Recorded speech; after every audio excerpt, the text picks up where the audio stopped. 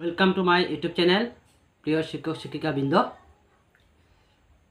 আর্নলিভ নিতে হলে যে মেইন দুটি ফর্মের প্রয়োজন, একটি হলো লিভ অ্যাপ্লিকেশন ফর্ম এবং আরেকটি হলো লিভ অ্যাকাউন্ট ফর্ম। এই লিভ অ্যাপ্লিকেশন ফর্ম এবং লিভ অ্যাকাউন্ট ফর্ম কীভাবে ফিল আপ করবেন আমি সম্পূর্ণ আজকের ভিডিওতে দেখিয়ে দেব। আপনারা সাথে থাকুন, ভিডিওটি স্কিপ না করে সম্পূর্ণ দেখবেন, তাহলে আপনারা নিজেই ফিল আপ করতে পারবেন। তো চলুন ফর্মে চলে যাই। তো এই হলো লিভ অ্যাপ্লিকেশন ফর্ম, কীভাবে ফিল আপ করবেন আমি দেখিয়ে দিচ্ছি। নাম্বার 1, নেম অফ অ্যাপ্লিক্যান্ট, আপনার নাম লিখবেন। আমি একটি নাম লিখে দিচ্ছি, ধরুন x Das. Leave rule applicable, leave rule applicable আপনারা লিখবেন 1934 এজ অ্যামেন্ডেড, অর্থাৎ 1934 এর সংশোধিত রুল। পোস্ট হেল্ড, আপনি কোন পোস্টে আছেন। যদি অ্যাসিস্ট্যান্ট টিচার হন তাহলে এটি লিখবেন, যদি সায়েন্স টিচার হন তাহলে সায়েন্স টিচার লিখবেন।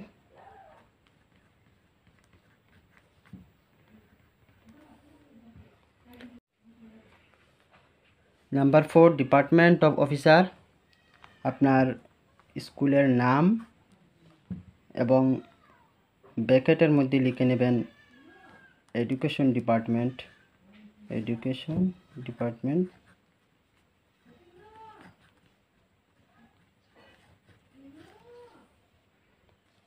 পে, আপনার পেমেন্ট লিখবেন কত টাকা কত।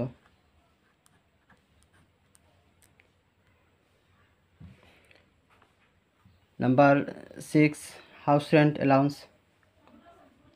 হাউস রেন্ট আপনি কত পান সেটা এখানে লিখবেন। Number 7, nature and period of leave applied for and date from which retired, এখানে আপনি লিখবেন earn live with effect from অত থেকে অত, আপনি কত তারিখ থেকে কত তারিখ পর্যন্ত নিতে চান সেটা এখানে মেনশন করবেন।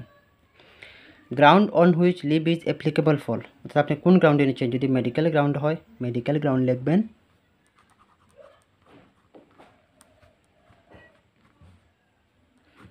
আর যদি আপনি প্রাইভেট কোনো কারণে নিচ্ছেন তাহলে প্রাইভেট অ্যাফেয়ার্স লিখবেন।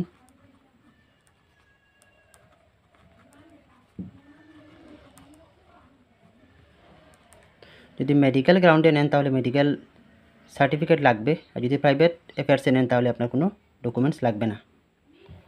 Date of return from last live and nature and period of that leave, যদি আপনি আগে নিয়ে থাকেন তাহলে কবে থেকে কবে পর্যন্ত নিয়েছিলেন আর কবে আপনি আবার জয়েন করেছিলেন সেটা মেনশন করবেন। আর যদি আপনার আগে লিভ নেওয়া না থাকে তাহলে আপনি ডাজ নট অ্যারাইজ লিখে দেবেন।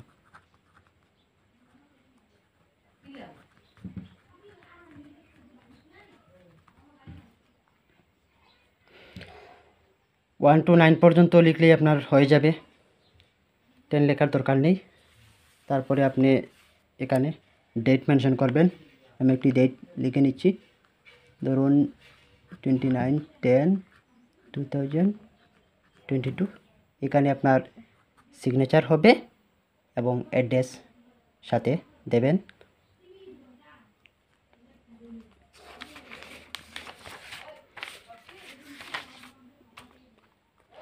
এগুলো আপনার ফিল আপ করা লাগবে না, এগুলি আপনার ডিপার্টমেন্ট ফিল আপ করবে বা আপনার হেডমাস্টার ফিল আপ করবেন, এগুলো আপনার লাগবে না।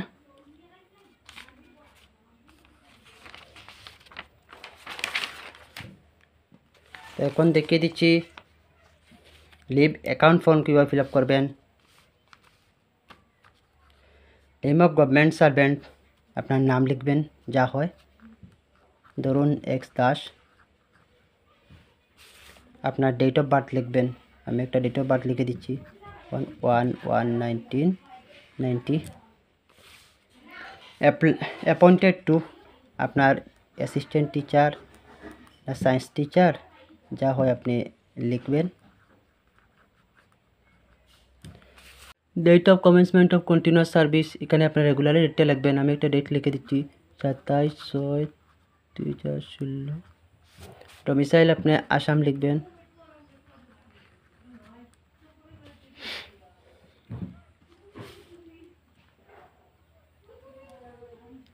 ডেট অফ কম্পালসারি রিটায়ারমেন্ট, এখানে আপনি রিটায়ারমেন্টের ডেটটি লিখে নেবেন। এখানে ধরুন 19/6/30 তা লিখে নেবেন।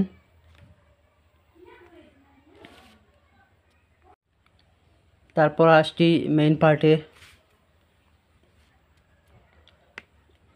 আপনার আনলিভের টোটাল হিসাব এখানে লিখতে হবে। ফ্রম, আপনি একটা জিনিস মনে রাখবেন যে আনলিভের যে ক্যালকুলেশনটা, এটা আপনার 1995-এর জুন মাসের 15 তারিখ থেকে কাউন্ট হবে, এর আগে থেকে কাউন্ট হবে না। ধরুন আপনি যদি 92 বা 93 বা 94-এ জয়েন করে থাকেন, তাহলে সেটা আপনার আনলিভের হিসাবে আসবে না। 95-এর জুন মাসের 15 তারিখ থেকে আপনার হিসাব চালু হবে। ধরুন আপনার জয়নিং 95-এর জুন মাসের 15 তারিখ, তাহলে আপনি লিখবেন 15/6/1995 টু, আপনার প্রথমে কাজ করবেন, এই যে বছরের মধ্যেখানে রয়েছে সেটা আপনি ভেঙে নেবেন, অর্থাৎ 95 আলাদা করে নেবেন। 15/6/1995 লিখবেন 31/12/1995। এখানে আপনি 15/6 থেকে 31/12 পর্যন্ত পিরিয়ড লিখবেন 6 মান্থ। 6 মান্থ হলে আপনার আনলিভ জমা হবে 5 দিন, অর্থাৎ 12 মাসে যদি 10 দিন হয়, তাহলে 6 মাসে হবে 5 দিন, 5 ডেজ। লিভ এজ ক্রেডিট, ক্রেডিটে আপনার টোটাল কত দিন হলো? 5 দিন। এখানে যদি আপনি লিভ নিয়ে থাকেন, তাহলে সেটা আপনি লিখবেন। যদি এখনো পর্যন্ত নেন নাই, তাহলে এখানে লেখার প্রয়োজন নাই। Balance on return of leave, আপনার রিটার্ন যখন ঘুরে এসেছেন তখন কতদিন থাকলো, এখানে আপনি ধরুন এখনও স্টার্ট করেন নাই, তাই এখানে 5 দিনে থাকবে। লেংথ অফ সার্ভিস, আপনার রেগুলারের জয়েনিং ডেট, ধরুন আপনার 26/6/2016 টু রিটায়ারমেন্ট। তো আমি একটা ডেট লিখে নিচ্ছি, 1/1/2053। নাম্বার অফ কমপ্লিটেড ইয়ার, আপনি কত বছর হয় সেটা লিখবেন। আমি লিখছি এমন ধরুন 30 বছর, 30 ইয়ার্স। তারপর আপনি লিখবেন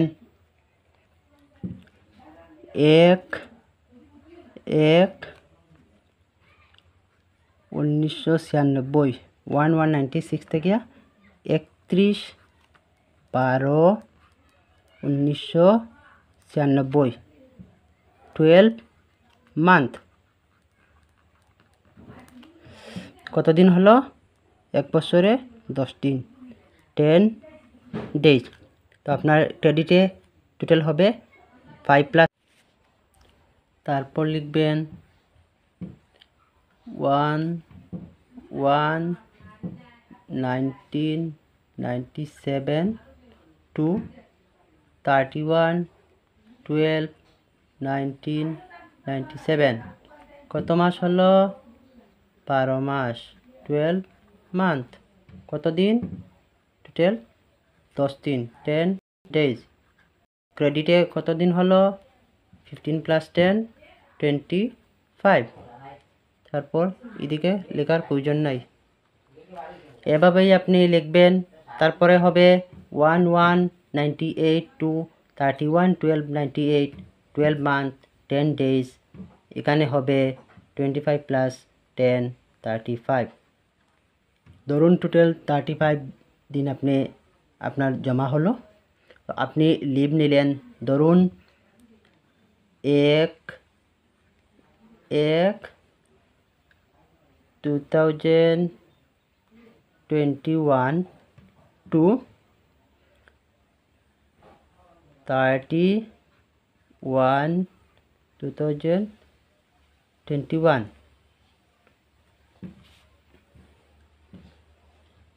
কতদিন হলো? আপনি নিলেন 30 দিন। 1 তারিখ থেকে 30 তারিখ পর্যন্ত আপনি 30 দিন নিলেন। তো নাম্বার অফ ডেজ হবে 30।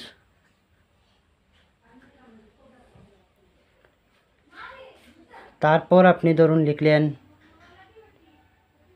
1/1/1998 টু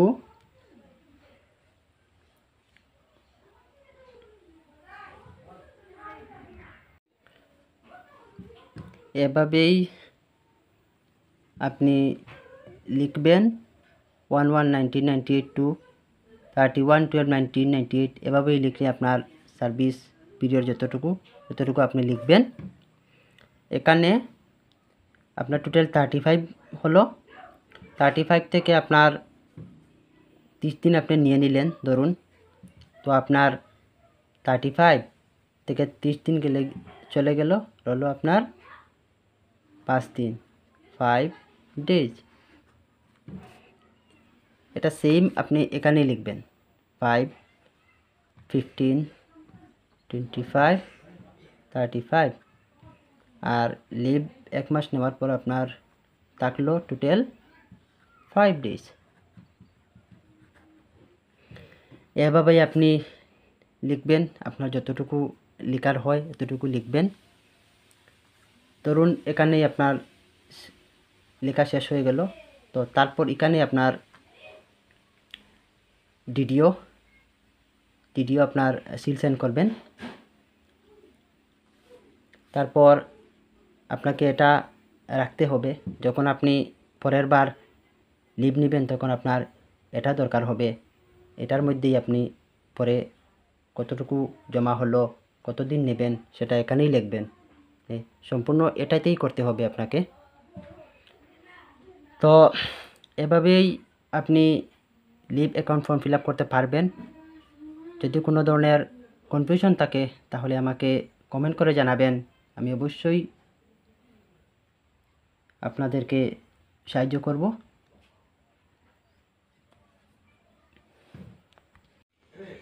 তো এটাই ছিল আজকের আলোচনার বিষয়। আমার ভিডিওটি ভালো লাগলে আপনারা অবশ্যই লাইক, কমেন্ট এবং শেয়ার করবেন এবং আমার চ্যানেলটি অবশ্যই সাবস্ক্রাইব করে রাখবেন। Thanks for watching my video. দেখা হবে পরবর্তী ভিডিওর সাথে। ভালো থাকুন, সুস্থ থাকুন।